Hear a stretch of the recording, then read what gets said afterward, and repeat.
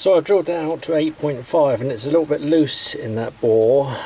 I've filled out with Loctite 638 and now I need to shut the air off so that it dries in the hole. And to do that I use a small O-ring and slide it down and just push that up against the face there. It's a tight fit on the ferro rod. That shuts the air off inside the handle there, and the Loctite will go off rock solid. But if you had a closer fit than that, you wouldn't need that O-ring. I think the limit is about 2 or 3 thou. But I'd say that it was about 7 thou oversize. And if you want the Loctite 638 to go off really quick and ensure that it's rock solid before you're doing any more machining, you can use one of these little cooking torches and just warm up the brass.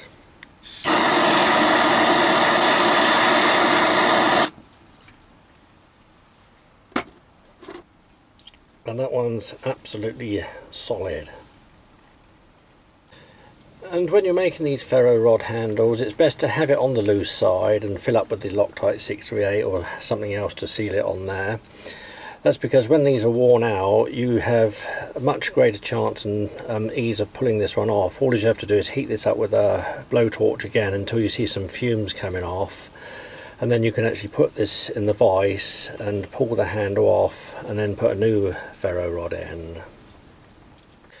So now I'm going to machine the hole for the lanyard on the end here.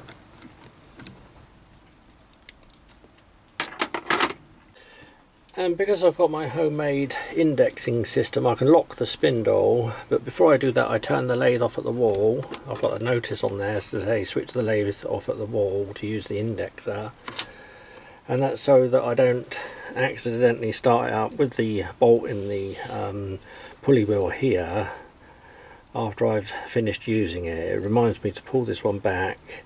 Although if I did start this up with the lock in, it wouldn't do any damage because I've set the belts to slip, or the belt to slip. And if you haven't got one of these on the Chinese Mini Lathe, this is one of the most useful tools you can have and easy to make up. You can see how I've made it there. And this one's for drilling crossways, so it's a cross drilling adapter, or toolpost drill as I call it. This was one of the first like fixtures I made for the lathes, and it's been the most useful tool that I've ever used on a lathe. It can do all different indexed holes around the diameter with my indexing system. I can cross drill just straight through without having to use the bench drill, and I can also do small milling ops with it. And I've got a range of tools set up with these 8mm spindles and the ER16, I think this one, or is it an ER11 collet chuck. You can get these on Banggood 150mm long, and then you can just take the tool post off, pull out the one you're not using. I'm going to use this centre drill, so push that one into the unit. And it's on roller bearings front and back. So now I'll do the centre drilling.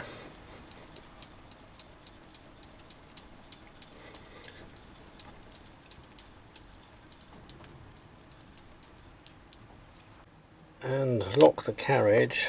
I'm doing it so it centre drills in between one of these grooves here. And just use my battery drill on the back here.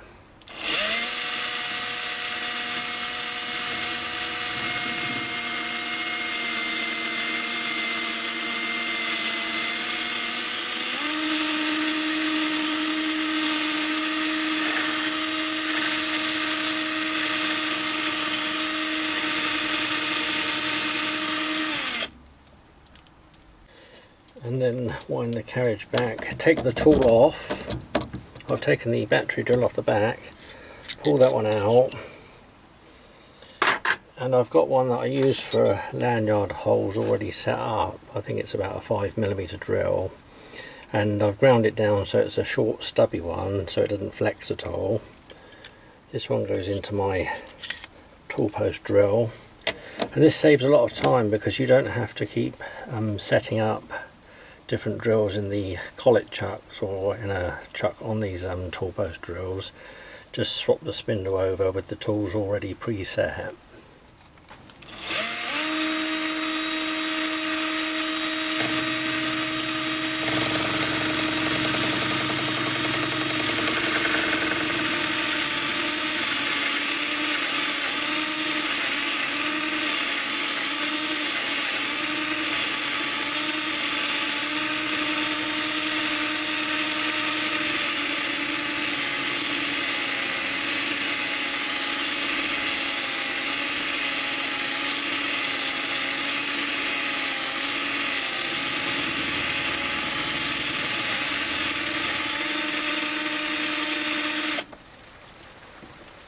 And that one's done.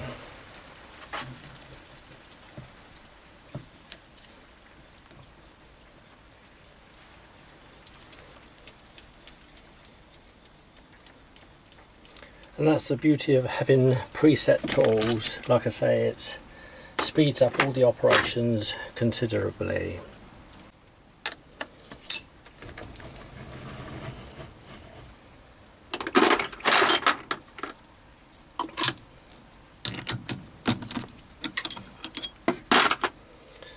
And now all I have to do is deburr that.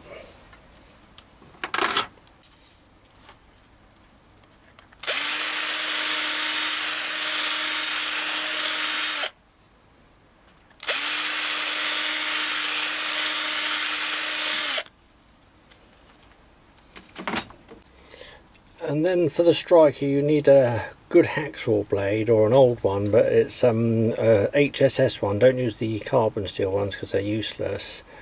Use an HSS good quality hacksaw blade, which I use in my hacksaws anyway. So these make good strikers.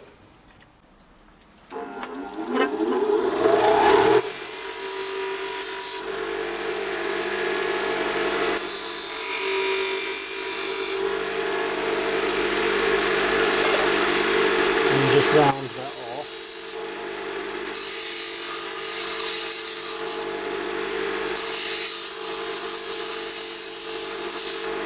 Always tip the hacksaw blade downwards when you're putting it on the edge of the wheel, otherwise it'll snap.